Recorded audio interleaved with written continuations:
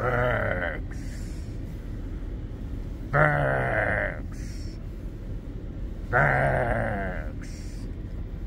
The difference between psychopaths and goddamn beta, alpha, male simps, cucks, chads, bojangles, Ricky, Bobby, and motherfucking Mikes. Why do 304's choose them? You know why? Because they're beta. They can't deal with a psychopath. They get put under the ground. They mess with a psychopath. Difference between a psychopath and a thug.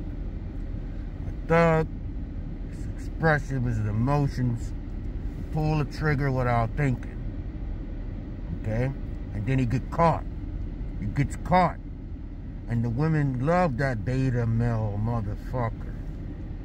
And she'll keep coming back for him, thinking that he's angry, and feed off his energy. But you can't do that with a real psychopathic alpha male, because she knows she'll be 6 feet under. But that's why I tell you guys, stop simping. But are you gonna listen? No. You keep on being beta, and you are gonna learn.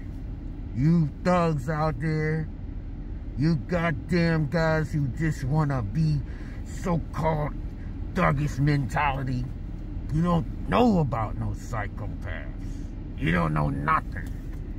You wanna act the way. You wanna go for those guys who are just weak, so you could take advantage of them and take advantage of their kids. You guys don't know who Jack the Ripper is. He never got caught. Even the Zodiac Killer. But guess what?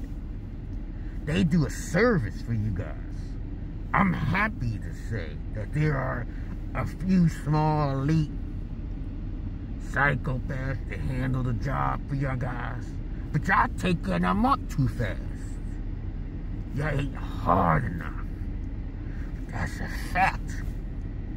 You wanna mess with a Peter Pan? Go ahead. Most of you beta males are Peter Pans. I'm not your average man. I'm not your Peter Pan. That's right.